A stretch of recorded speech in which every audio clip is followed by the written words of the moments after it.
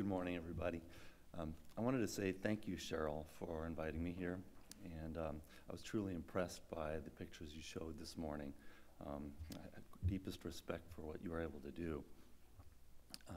Also, I was privileged to observe from a distance what loving rapport you enjoy with many of the families that are perhaps here and come to you in your practice. Very touching. My name, again, is Stefan Knauss. I have a practice here in the Southland. I've been involved in prosthetics for over 25 years, and specifically with aesthetic restorations of all sorts, not just ears, for the last 15. And I have assembled just a handful of cases for you this morning, which are representative of the most common kinds of ear situations we will see. They'll exclude cancer situations. They'll be more inclined to microtia and these sorts of conditions. So let me figure out how to command this thing. There it is.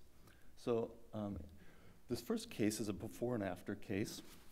This gentleman came to us after having had some ear reconstructive surgery, and he no longer wished to go through more surgeries.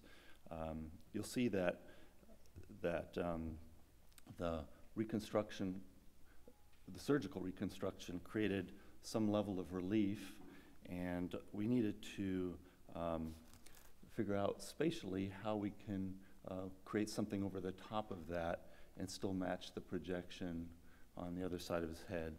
So the ear on his sound ear, that would be his left ear, his right ear, as the left as you're viewing it, was laid back surgically also to try to mimic the reconstruction.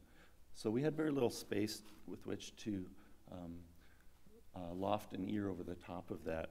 And so we start by making a diagnostic piece that helps our clients appreciate just the spatial allowances available to us, and they can also understand and practice what it means to place these things and evaluate, the future form. So this is another type of case, a grade 4 microtia, I presume, and in these cases, we're without removing the vestigial ear, we can sometimes incorporate those into the form. And Dr. Lewin had described, oops, excuse me, hang on.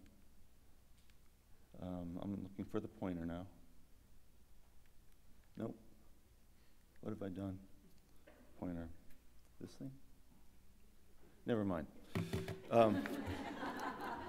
The concha is the hollow that we all associate with the ear, and that has been painted somewhat to look shadowy, and it's the red dot, thank you.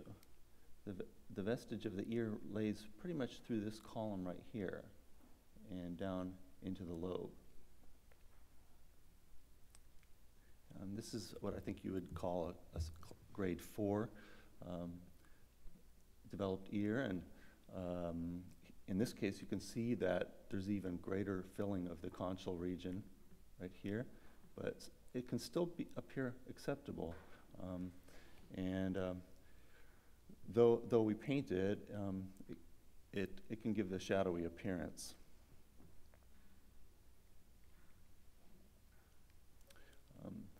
In some instances, we will work with either complete or partially removed ears due to trauma or one situation or another. And in these cases, it's most challenging to make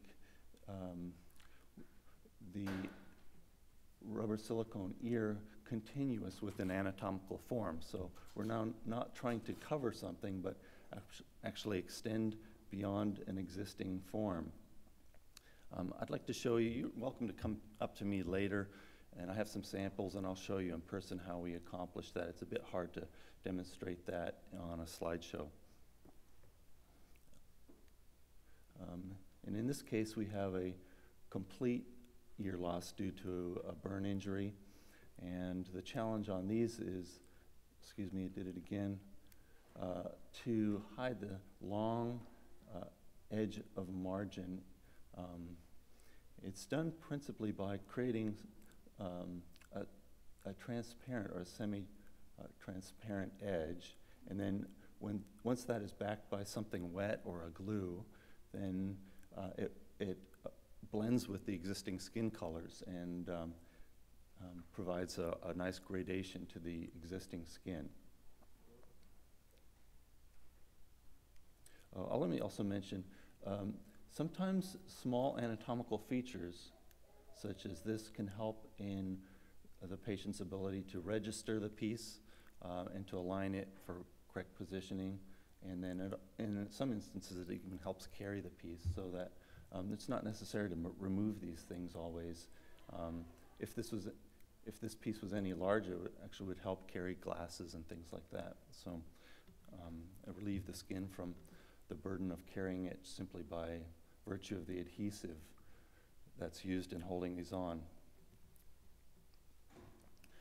So this last case is an implant retained case, and I wanted to take you quickly through a number of stages.